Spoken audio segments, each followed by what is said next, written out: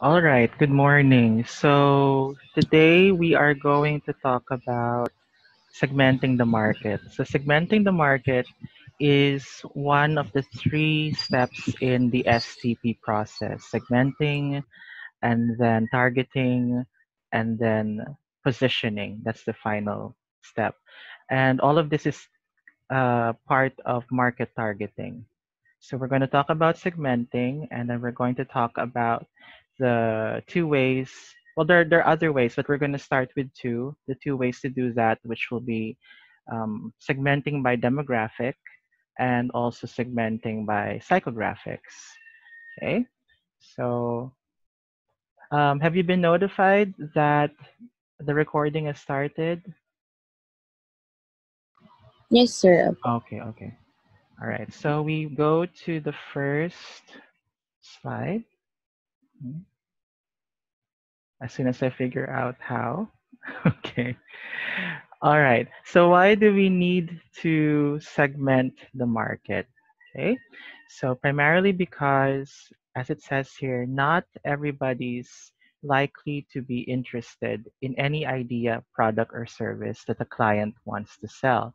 So segmenting the market provides focus for the advertising campaign and also allows for resources to not be wasted because we know specifically who would be the best or the better audience for our client if we're an advertising agency.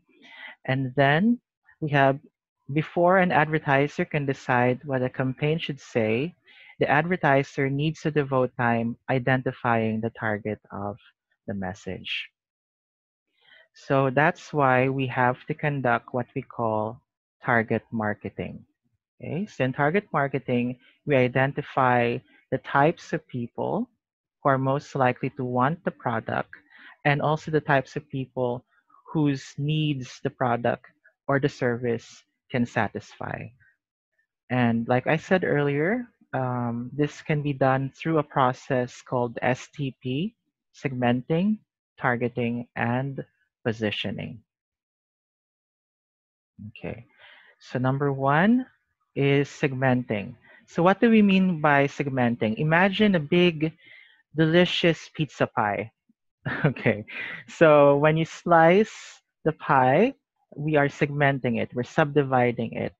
But in the context of marketing and advertising, when we segment, we subdivide the population into who we think, uh, sorry, into help who we think we are about. Okay, I'm getting tongue tied. One more time. Subdivide the population to help you think about who are and who are not the potential customers for the product, and to also find out who are the potential audience of the advertising. And maybe Chachu, could you read number two, please? Targeting picks the segments for the campaign that will be focus of the advertising. Thank you. So you divided the pizza pie and now you choose which slices of the pie. Okay. And finally, we have positioning. And Ate Dawn has joined us. Dawn, could you read number three, please? Positioning. Positioning is how to think the relationship between your product and customer or audience with the purpose of distinguishing your product from the competition. Okay.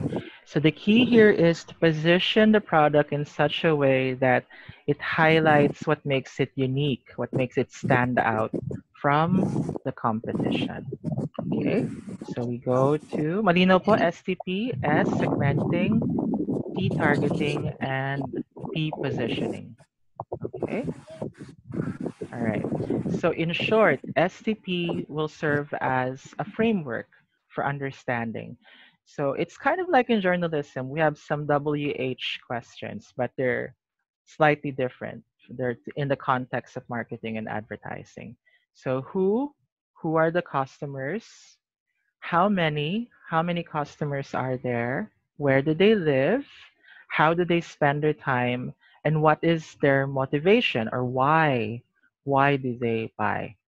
Okay, so all of these ideally can be answered through the STP process. So now we're going to go to the main topic for today, which is segmentation, the first in the process. So segmentation is when we divide a large market into smaller pieces, but we have to do that using a meaningful and measurable way of understanding their shared characteristics. Okay, and when we say a meaningful, when we talk about meaningful and measurable shared characteristics, we can refer to the demographics, the psychographics, and the behavior, and we're going to talk about that a little more later.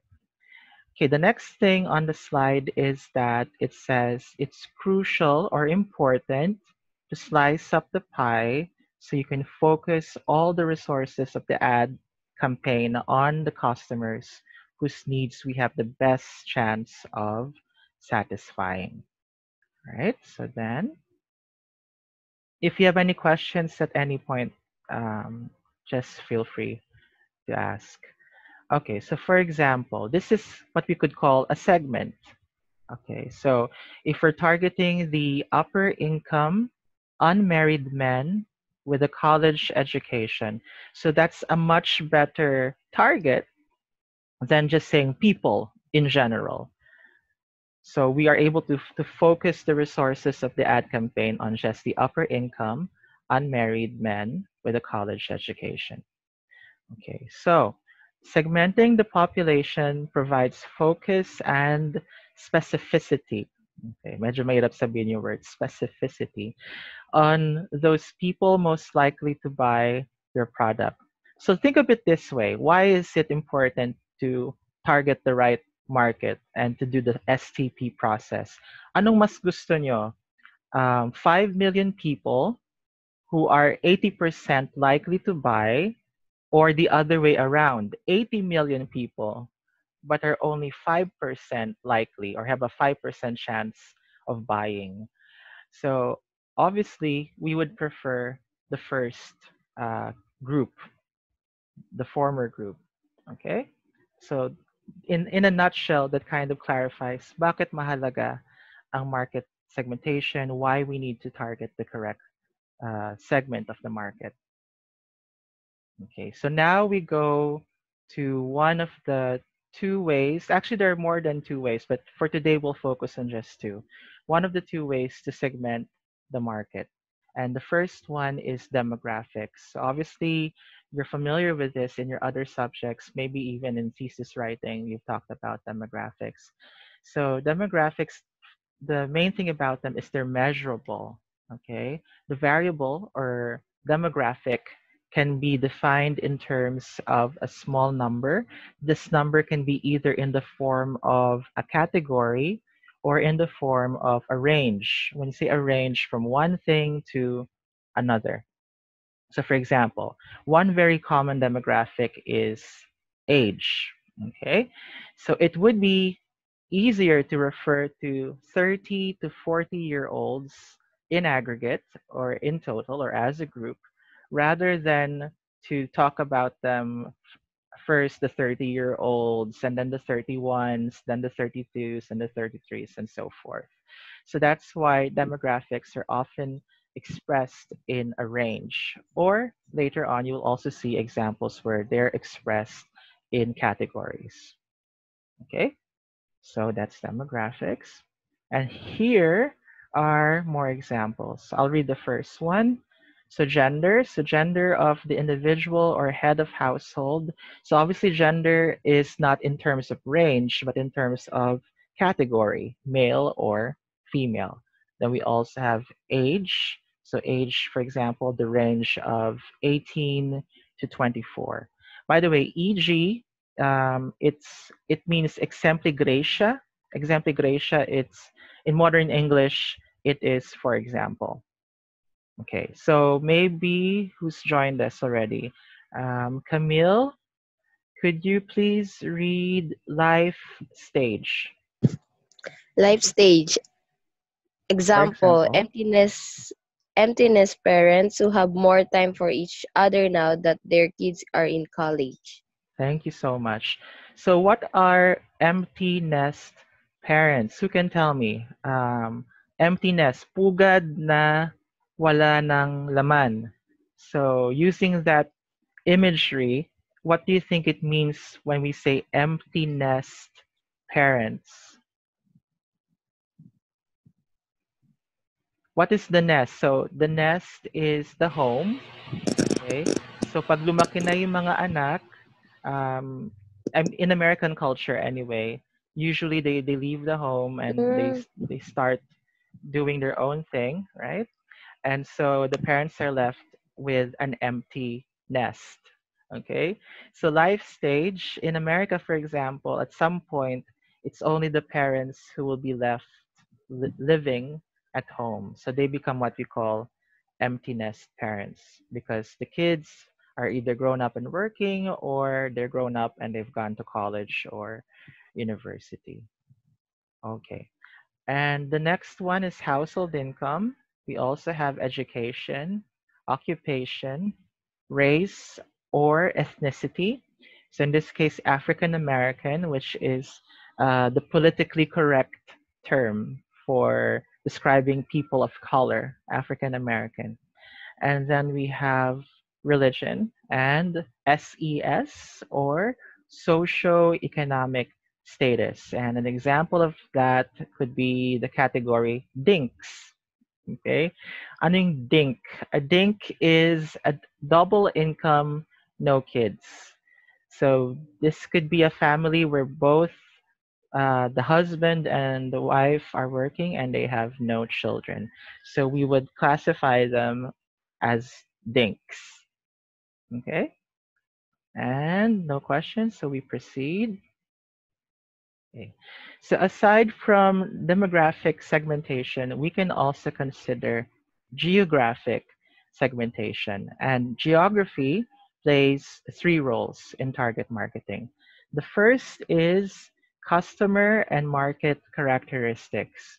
So the geography helps define the climate, the culture, and the customer density. So climate, maybe this is not so applicable in the Philippines, but in America, it's such a big country.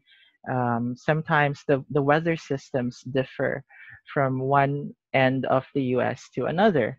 So the climate during a specific time of the year might be different in New York as compared to, say, in California. And therefore, that would have an effect on how we segment the market. The cultures can also differ by geography. For example, in Spain, the weather systems in the north of Spain and in southern Spain are very different, and some people say this affects the mood of the people. So some people claim that um, the mood of the people in the north is different from the mood they have in the south because I can't remember which part of the country, but there's a part of Spain where it rains a lot, and then there's a part of the country where it's almost always sunny. So if you live in the part of the country where it's always raining, obviously that will have an effect. It might dampen your mood. So same thing for culture. And then customer density, this refers to how many customers there are in a particular area. Imagine nakatira ka, yung customers nyo sa bulubundukin, sa malayong-malayong tagong lugar, far from the commercial hubs or the centers of industry. So it might be more difficult to reach those customers because geographically they're more remote. Okay, so here are some more examples. Let's try Jomel. Good morning, Jomel. Could you read the first example? Morning, Seth. Morning po. Think about where people buy new snowshoes, the time of year Midwesterners hold backyard barbecues, or the differences between laid-back Southern Californians and ambitious New Yorkers. Okay, so thank you, Joms.